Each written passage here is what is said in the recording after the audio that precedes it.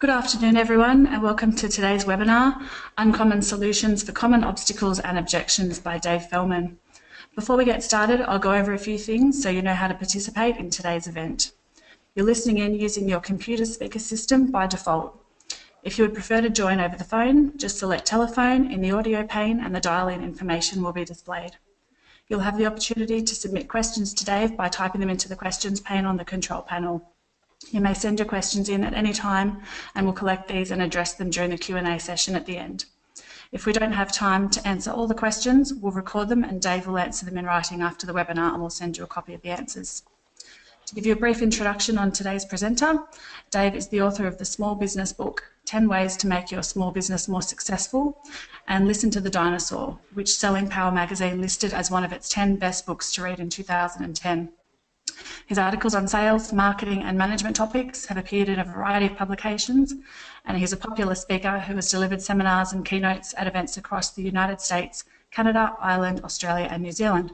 I'll now hand over to Dave. Thanks, Dave.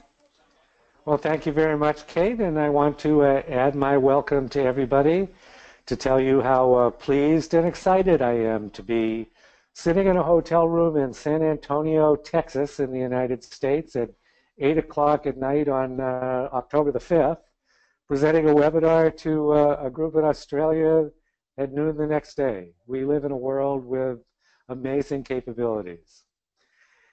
But we also live in a world that isn't as easy as we as salespeople might like it to be. We every day call on customers, prospects, potential customers, people that we would like to sell to, that we hope to earn money from, and they don't make it easy. They throw obstacles at us. They throw objections at us. They make it difficult sometimes to succeed in sales. But you know what? I've decided, or maybe I should say it differently, I've observed in my career, in 37 years now as a sales rep and sales manager and consultant in the promotional products and printing and signage industries, I've observed that there's just not that many things that they say when they're not saying yes. I mean, we face a group of very common obstacles and objections, so my position is we can and we should prepare our responses. We shouldn't be surprised when somebody throws one of these really pretty common obstacles and objections at us. We should be ready for it. And that's what I want to talk about tonight. I want to give you some ideas on how you might deal with a few of these selling problems. Before we get to that, though, I think we might want to spend a couple of minutes on internal obstacles. Because I work with a lot of people, especially owners of small companies, small businesses, who really have as much trouble with the internal stuff as they do with the external. And by that, I'm talking about questions like, I don't know where to start, you know, when it's time to go out to look for new business, and it's so hard to find the time, and I keep getting interrupted. So let's start with not knowing where to start.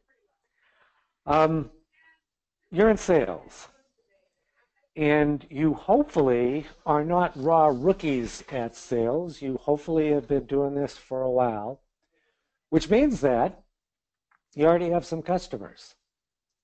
Well, if you want some more customers, I think you should start by looking at the people and the companies who are already buying from you and asking yourself a couple of questions. One of them is, well, what is it about this business that requires the need for a lot of promotional products? And then take it a step further. What is it about this individual, this person who gives me the orders, that creates a good match with me? And then, once you've identified the kind of company that you already connect with and the kind of people that you already connect with, go look for more companies and more people like those. I hear a lot of salespeople overcomplicating the issue. You know, they say, well, where should I go? Who should I call on? What should I be doing? Let's not overcomplicate. And in fact, let's make it even simpler. If you don't know where to start, just go out and start talking to people, no matter what kind of business they may be in. Just go out and talk to them and ask them, do you have any need or any interest in the kind of stuff that I sell? And they may need some help in understanding the kind of stuff that you sell, so simply tell them, I sell promotional products. I sell things like this or that or the other thing. I sell drinkware. I sell writing instruments. I sell embroidered polo shirts. Help them to understand what you sell. Ask them if they've got any interest. And if there seems to be a match, move forward. And if there isn't, move sideward. Go talk to somebody else to see if there might be a better match. As far as finding the time and dealing with interruptions, let's talk a little bit about making the time to get to the next level, whatever that next level may be for you. More customers, more sales volume, more income. Here's a couple of new rules that I want you to consider. The first of which is that there is time if you make time. And as noted, I work with a lot of people who tell me, I'd like to increase my sales, I'd like to make more money. It's just so hard to find the time to go out and do the prospecting. Here's what I tell them.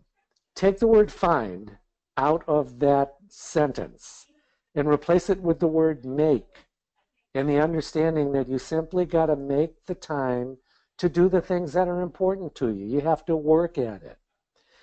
And consider, too, that some things are more important than others. To my mind, the most important thing for a promotional product salesperson is to do the things that keep your current customers happy, but that's followed very closely by doing the things that will help you to gain new customers or sell more stuff to your current customers. Because, and I don't want this to sound like I'm coming out here with some sort of dirty word, but many salespeople say that they're not in it for the money. I think you should be. I think most of us go to work to earn a living.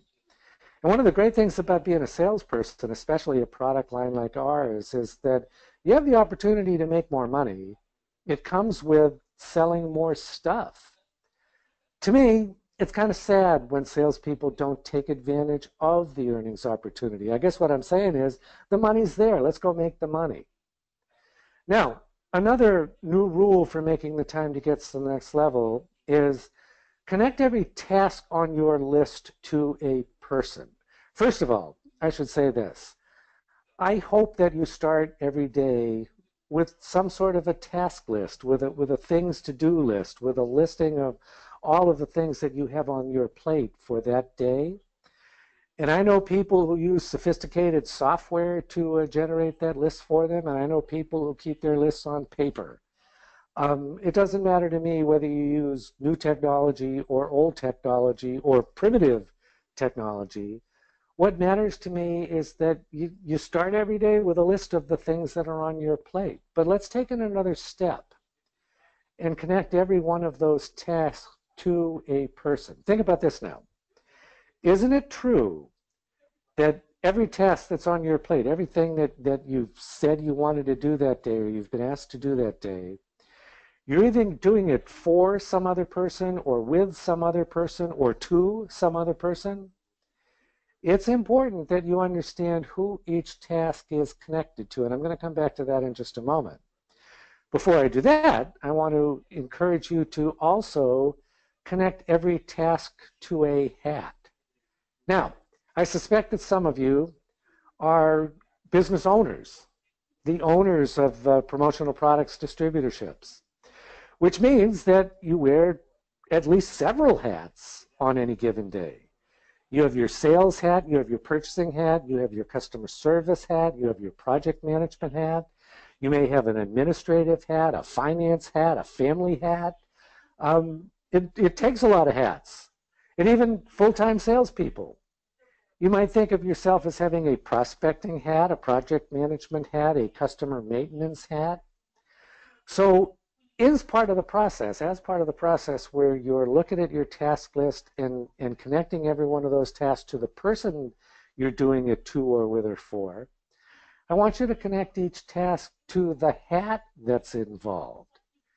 And the reason I want you to do that is because that will then allow you to build your day, to plan your day around blocks and hats. Here's what I'm suggesting. Actually, let me relate this to my day yesterday. I had 2 writing tasks on my list yesterday. And I thought that one of those tasks would take me about an hour and one of them would take me about 20 minutes. So I built an hour block of time. As it happened, it was from 9 a.m. to 10 a.m. yesterday morning to do the first writing task. And then I blocked out half an hour, a little more than I thought I'd actually need, at 2 o'clock in the afternoon to address the other writing task. I also had about 25 follow-up calls, potential new business development calls. And I know from my own experience that I can typically make 6 to 8 of those calls in an hour. I mean, some of them are just, I make a phone call, I leave a voicemail message, I update my CRM, and I move on to the next task. Sometimes it only takes a couple of minutes. Sometimes I actually connect with the person and talk for 10 minutes or 15 minutes or even longer, but on average, 6 to 8. So I'm looking at 25 or so tasks, and I'm knowing that that's going to take 3 to 4 hours.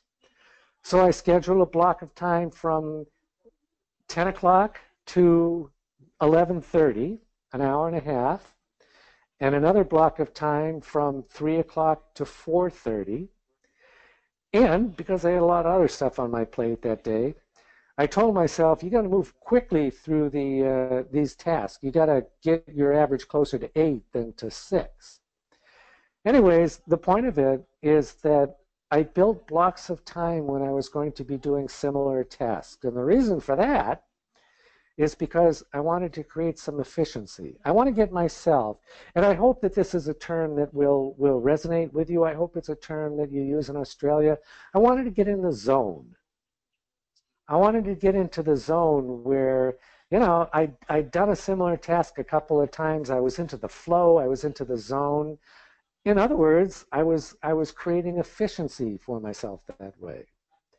And here's an important part of this strategy.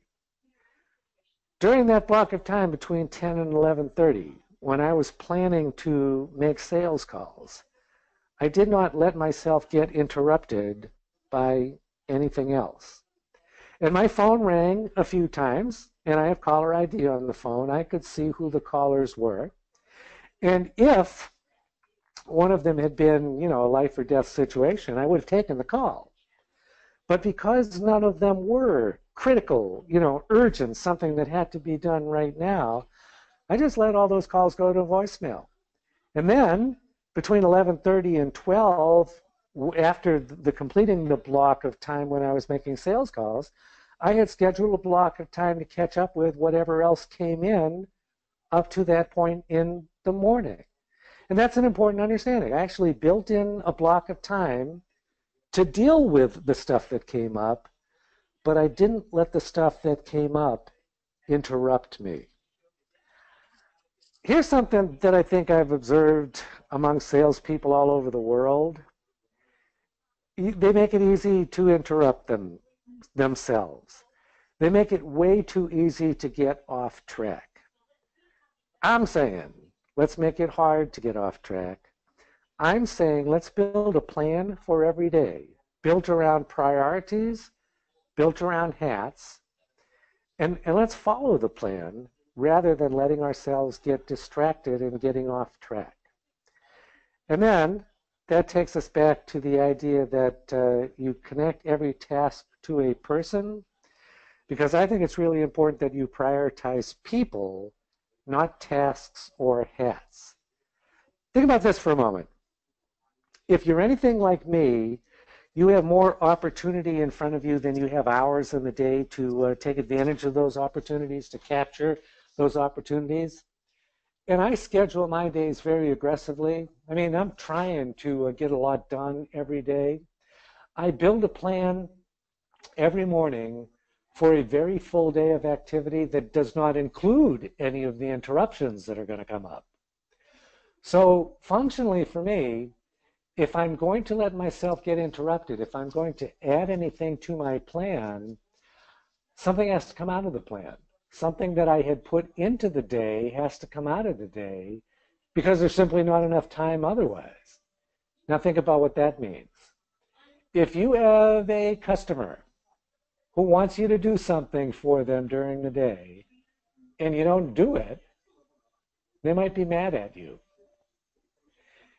If you have, let's say, 25 tasks on your plate at the beginning of the day and you only have time to do 20 of them, well, I think you understand that you have to prioritize aggressively just with those numbers. And if you have 50 tasks in front of you and only time to do 20 of them, you have to prioritize, I call it violent prioritization. But here's the thing. Anytime you get to the end of the day and there's something that you haven't done for somebody, they might be mad at you, there might be repercussions, but the important understanding and the good news is you get to pick who's going to be mad at you. Think about that. You get to pick who's going to be mad at you by the way you prioritize and the way you react to interruptions and the way you manage your time. If you choose to take risks with the people who are least important to you, well, you still might suffer some consequences for that, but you'll still be as far ahead of the game as it is possible to be. Think about it this way. If you don't have enough time or other resources to make everybody happy, make good decisions about who you do make happy and who you take risks with. Now, let's talk about the external obstacles, and let's start with gatekeepers, secretaries, receptionists, the people who are in between you and the people that you're hoping to sell to. There's a perception among many of the salespeople I work with that gatekeepers think their job is to keep salespeople from ever getting to talk to the people who make the buying decisions. Yeah, I guess there are gatekeepers like that. But I'm not sure that they do it as purposefully as many salespeople seem to think. And I really want to raise the question, what is it that you need gatekeepers for in the first place? And to my mind, all you really need the gatekeepers for is to help you to identify the person that you ultimately have to sell to. I mean, I think gatekeepers are a source of information, a place to do some research. And I think that in the modern world, it's not that hard, it's not that difficult to get beyond the secretary or receptionist. In the old days, you know, when the telephone was the main link between sellers and buyers, it was a different story. If you couldn't get the receptionist to transfer your call to the person who bought the promotional products, you were in trouble. But we have so many other ways to get to them. We have telephone, we have landlines, we have cell phones, we have email, we have text, we have Facebook, we have LinkedIn. I don't think gatekeepers are as big a problem as they used to be, but I also don't think that many salespeople take full advantage of the opportunity that gatekeepers provide. So let's go back to the idea of I don't know where to start.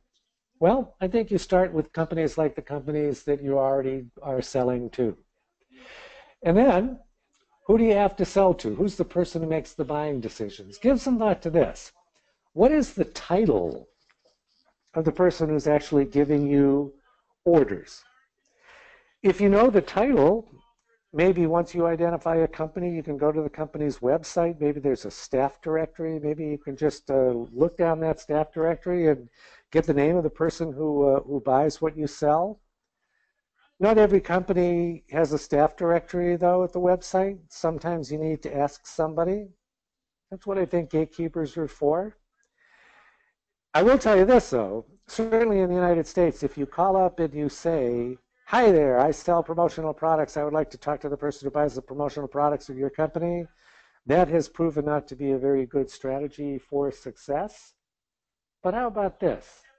Hi, my name's David Fellman from David Fellman Promotional Products. I would like to send some information about my company to your company. And I'm hoping that you can tell me, who do I send it to? Who's the person who's most involved in buying anything from pens with the logo on it to cups or mugs with the logo on it to t-shirts or sweaters or any sort of apparel with your company logo on it? Who would that be? In my experience, the gatekeepers are quite likely to give you the name of the person that you're ultimately looking for. And then we got lots of ways to get through to them. Starting with calling them on the telephone. But let's face the fact that if you call them on the telephone in this day and age, the chances are pretty good that you're going to get connected to voicemail. All right. If we had the opportunity to actually converse on this call, if you weren't muted, I would say, do you love voicemail or hate voicemail? And I bet most of you would say, I hate voicemail. Because there's this perception among salespeople that buyers hide behind their voicemail. And I don't think that's true at all. I don't think they hide behind their voicemail. I think they use their voicemail as a tool to make them more productive. And sometimes, when I'm in a playful mood, I ask salespeople, did you know that voicemail was actually invented by a salesperson? And I'm pretty sure that wasn't true. But let me tell you why I think voicemail is good for salespeople. It gives you the opportunity to talk to the people you want to talk to. And I want you to understand that I'm an old guy. When I started in sales, there was no such thing as voicemail. This was when receptionists, gatekeepers were a problem.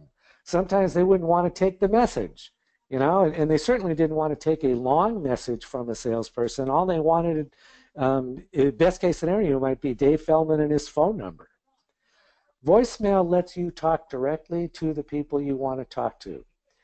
And I bet that you hear the same outgoing messages that I do when people say, leave a detailed message. Leave a detailed message. They're not saying talk as fast as you can and just leave me your phone number and I'll get back to you if I think I want to. They're saying leave a detailed message and I'll listen to it and I'll decide whether I want to call you back. So here's what I recommend. Leave a detailed message. Maybe that's going too far. But what I'm saying is, don't be afraid to leave a longish message. Don't feel like you've only got 5 seconds to leave your name and your company name and your phone number, and anything longer than that, and they're going to delete your message. But think in these terms: whatever you say needs to be compelling. And think about this: when you're leaving a voicemail message for somebody, you are not trying to sell promotional products. You are trying to sell something. What you're trying to sell is the idea that they should call you back. So the voicemail message is not about setting an appointment. It's not about getting an order. It's about, let me tell you why I think you should call me back. Consider the sort of voicemail message that I might leave. And I think of it as sort of a 3-part message. And it starts with, hi, my name is David Fellman from Dave Fellman Promotional Products. I would like to sit down and talk with you about your promotional products needs. Please give me a call. The number is 919-363-4068. But I don't stop there. I pause, and then I continue, and I might say something like this. I might say, I bet you get a lot of phone calls from salespeople. And I bet that returning those phone calls is probably not at the top of your priority list every day. But this is a call that I think you should return. And let me tell you why. And I actually say that. I say, this is a call I think you should return. Let me tell you why.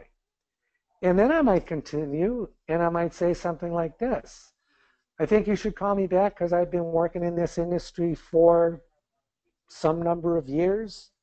It's great if you could say 15 years, 20 years, even more than that, because then you could say, and I don't think it's too much of a stretch to say that 20 years of product knowledge might be of value to you. I'm not just calling you because I want to get some orders from you.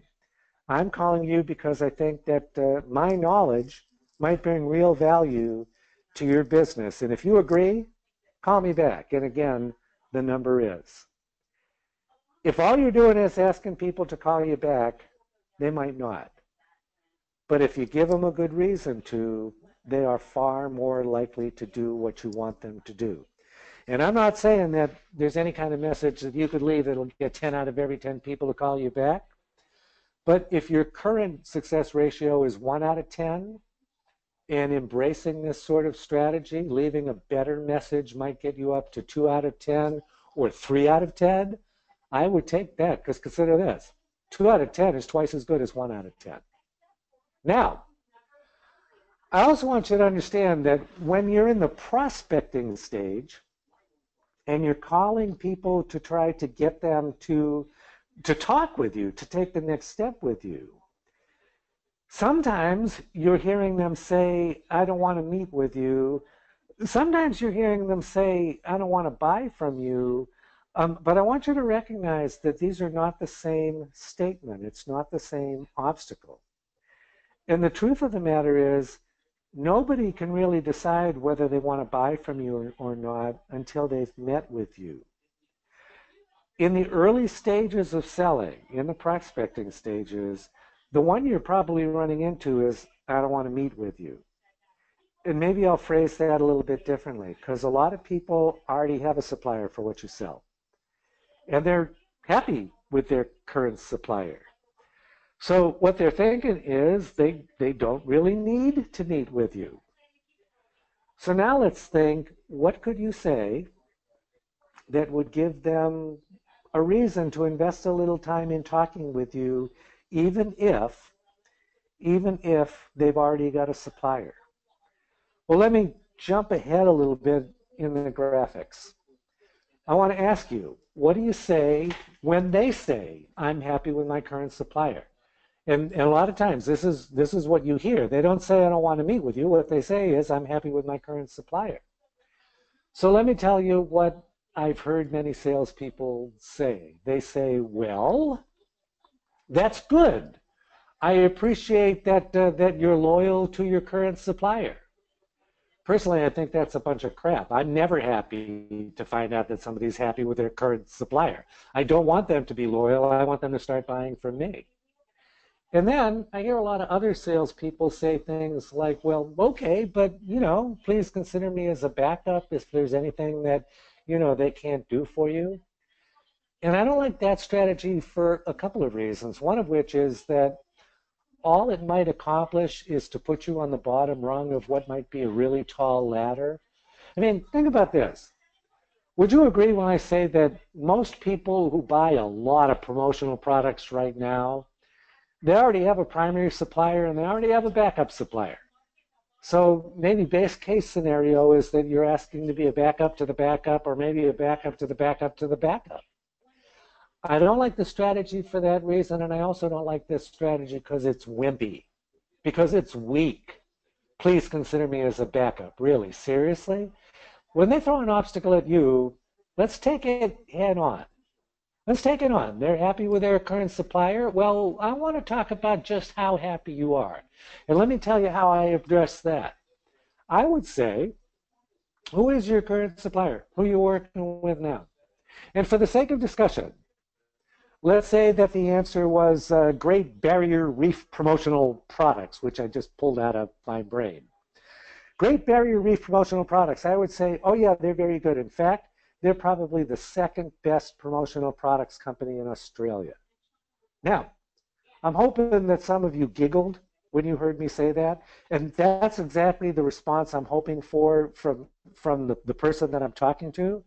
Because if you get a little giggle, if you get a little laugh, it shows that they get the joke, that they understand what you're saying. But then you can continue and you could say, seriously, that's a very good company, but so are we. He's a very knowledgeable supplier, but so am I. And my position is that it would be worth 20, 30 minutes of your time to meet with me to see if I might even be better than he is, than she is, than they are. Now, I also have a philosophy that all promotional products buyers will fit into one of 5 categories. And I call them solids, liquids, gases, players, and price monsters. Solids are happy with their current supplier, period, end of story, they're not going to change.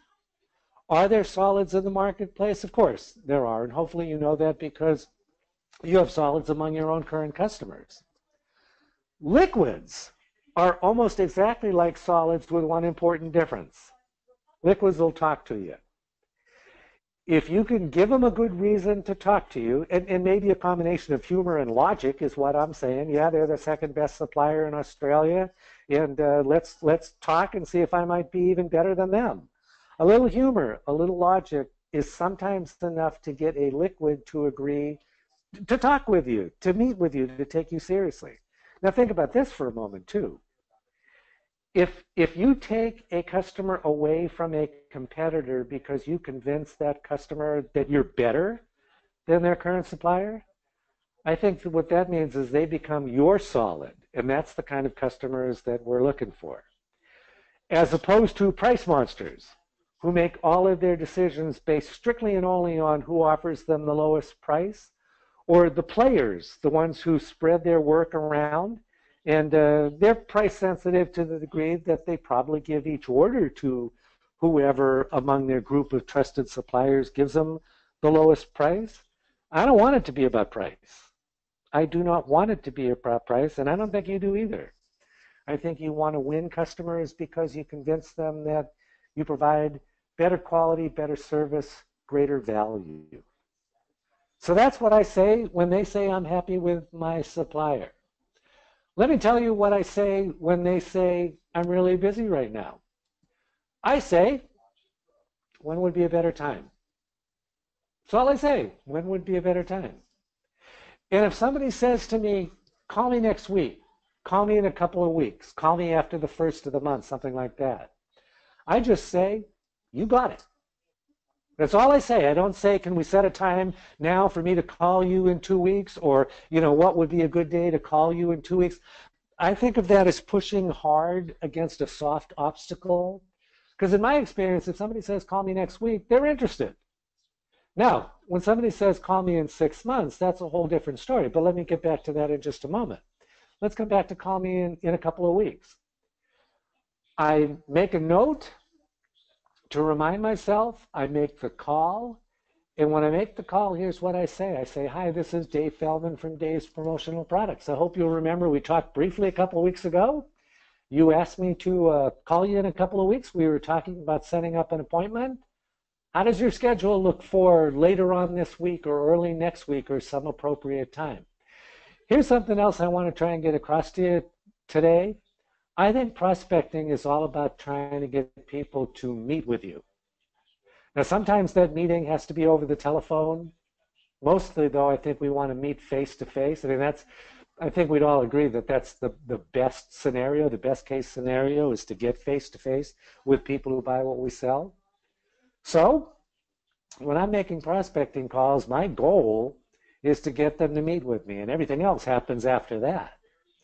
Now, what about the guy who says, call me in 6 months? In my experience, when they say that, they might be hoping that you'll forget about them, or leave the industry or something between now and then. So here's what I might say if somebody says, call me in 6 months. I might say, I can do that. But while I got you, let me ask you one more question, because I think I've learned in my career that when somebody says, call me in 6 months, there's really two possibilities, one of which is you do want to talk to me and 6 months is the right time to do it. And the other possibility is that you don't want to talk to me, but you don't want to hurt my feelings. Please, sir, ma'am, I'm a big boy. I can take it if it's bad news. Don't worry about hurting my feelings. And I've had people say, well, that's what it is, and then I might say, all right, well, thanks, have a good life. Or else, if I'm feeling feisty on any given day, I might say, I don't get it. Why would you not want to meet with somebody who's been working in this industry for 20 years and just wants to bring all that experience to work for you and your company? Here's the thing. You can't sell to everybody. I wish you could. I wish I could, but none of us can. And I think that, and this is takes us back to time management. From a time management perspective, if you're not ever going to succeed with somebody, if they don't want to talk with you, you're better off knowing that sooner rather than later. Because here's another thing that goes kind of hand in hand with you can't sell to everybody. I don't think any of us are ever going to run out of people to maybe sell to. And as long as both of those statements are true, that means that when you run into somebody who doesn't want to talk to you, you don't have to keep pushing forward, trying to get them to talk to you. You can go sideward and give somebody else the opportunity to talk to you. Now, what do you say when somebody says, I don't need anything right now? Another common obstacle. I would say, when would be a better time?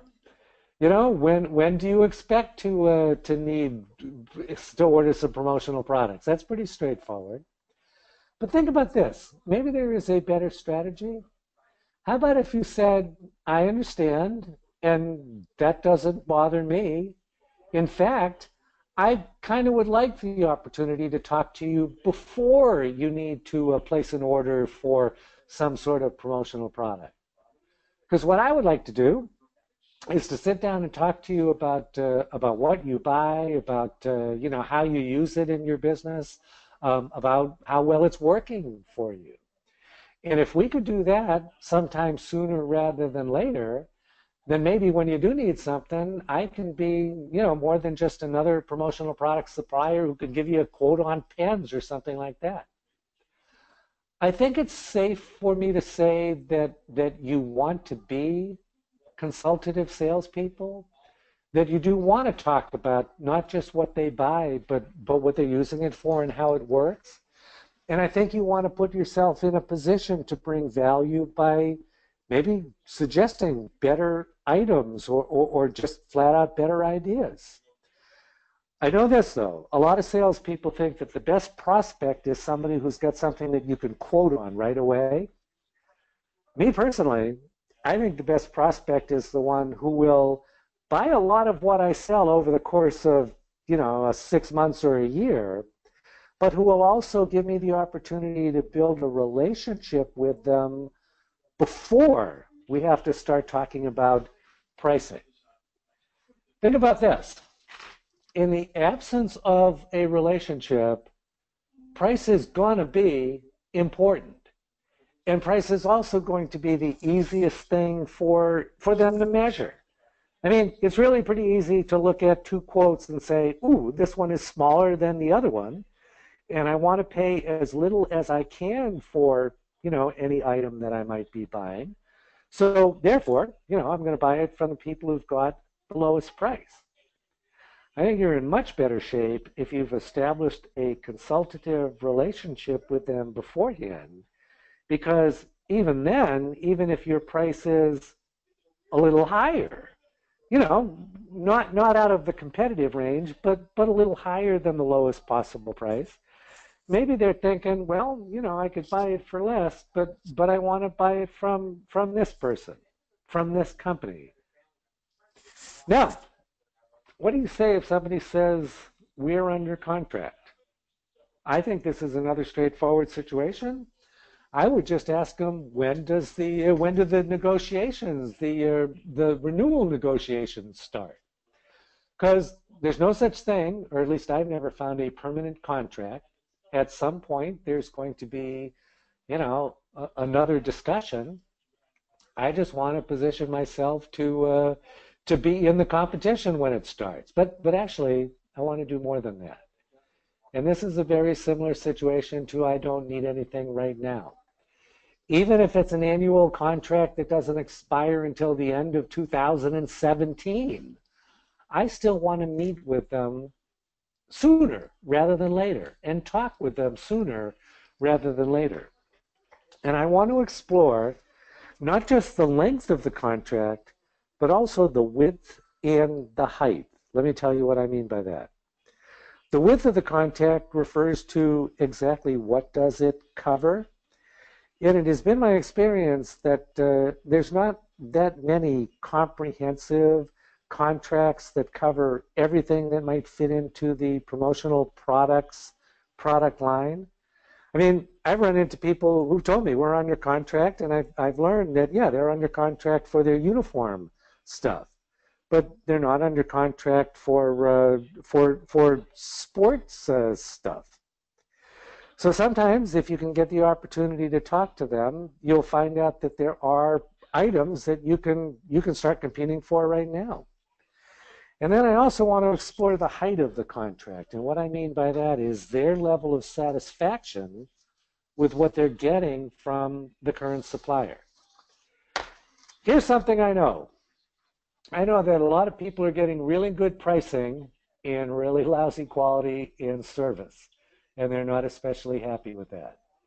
And if that's the case, I want to know that, because that ultimately becomes my leverage, maybe to win their business at a higher price when the next contract discussion comes around. Now, I'm coming back to that topic in just a moment. That's sort of where we're going to close our program today. Quickly, let me run through what I say when they say send me some literature. Again, keeping in mind that I think prospecting is all about getting to the meeting stage. I don't want to just send them literature. I want to sit and meet with them face to face. So if somebody says, send me some literature, I would say, well, I can do that. But let me ask you this. I mean, wouldn't that just be me sending you information about us, me telling you about us? And don't you think that it would be more important for us to get out there and learn about you? It's been my experience that people don't want salespeople to come and, call on them, make a presentation and say, yeah, this is what I sell. You need some. People respond much better to the consultative salespeople who go out and they want to learn about the company so that they can provide expertise. And I have found that the best way to get people to do what you want them to do is to position it as a benefit to them. So yeah, I could send you some literature, but don't you think it might be more valuable to have me come out there and start learning about your company and your needs and what we need to do for you? All right, now, what do you say when they say your price is too high? If you embrace the kind of consultative sales strategy that I teach, when you go out on that first appointment, when you have the opportunity to meet and have that first substantive conversation, it's not going to be a presentation. It is going to be a conversation. And you're going to ask them not just about what they buy, but about how it's working and about their level of satisfaction with the current supplier. My favorite question is there anything you would change if you could? I mean, anything, no matter how small, anything about the quality or about the service or about the way you buy from them or about the way they sell to you or about the way the products work for you as part of your overall marketing or your uniform plan or your safety plan or whatever it may be. I want to ask that question because I often find myself in a situation where at some point later on, I quote them a price and it's more than they've been paying. Well, I just want to be able to say, yeah, it is more than you've been paying, but didn't you tell me that you weren't happy with the quality or you weren't happy with the service or you weren't happy with something? The only justification for a higher price is a greater value. And very often, the definition of a greater value is better quality, better service, better advice. You can charge more if you give more. That's been proven in the marketplace. But you need to prepare yourself to defend your price. And I've learned in my own career that if you embrace a strategy like this, first identifying whatever weakness they may be in the relationship with the current supplier, and if you put yourself in a position to tell them why you think they should pay your price, even though, yeah, it is a little bit higher.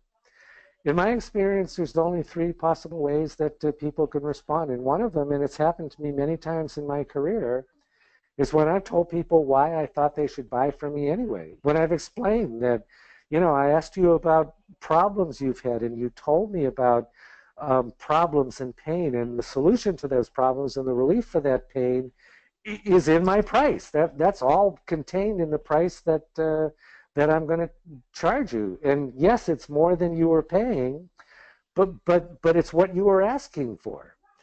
I found that sometimes they listen and they agree. It makes sense to them. They say, yeah, well, you're right. I actually had a guy not too long ago, I had this happen for, I bet, the 20th time in my career, but it's no less wonderful.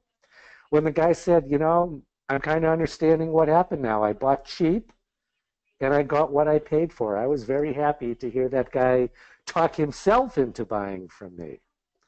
So sometimes you win just by being able to defend your price. And then the second possibility, and again, this has happened to me many times in my own career, sometimes when they complain about your price, they tell you your price is too high. They don't really mean it. They just know that if they tell you that your price is too high, you might lower it, because most salespeople are weak. Most salespeople are unwilling to stand up and defend their pricing. So a lot of buyers they complain about every price. They're waiting for you to lower it. And if you don't, if you explain why you're not going to lower it, why it is a good deal, even though it may be a little bit higher price, sometimes when you do that, they say, well, okay, it was worth a try. All right, third possibility. There have been times in my own career when I explained to people why I thought they should buy from me anyway, even at a higher price, and they weren't buying it. They said, yeah, that's all very interesting, but your price is still too high. Well, you know what? It wasn't what I was hoping for. It meant that I was not going to get the order at the price that I really wanted. But it also meant that it was time to go on to plan B. I say that plan A should always be to try and negotiate value. That's what I mean when I'm talking about defending your price. Plan B is to negotiate cost. And what I mean by that is maybe if they don't like your price, you can suggest a slightly less expensive product. And I bet you've all been in the situation where you found out that a price objection really wasn't a price objection, but rather it was a budget objection. And I'm pretty sure if you were telling somebody, I'd like to charge you $100 for this, and they told you, but I only got $80 in the budget, I'm pretty sure you could find a product that you could sell them for $80 and still maintain a really good profit margin. Sometimes all you have to do to get the order is to change an apple to an orange. What you don't do, though, as an automatic reaction, is lower your price just because they say your price is too high. All right. That's what I got for today. Kate, do we have questions? I can't see any other questions here, so I think that might be it. If anyone does have any other questions, they can send them through to me and I can forward them to Dave. My email's kate@appa.com.au.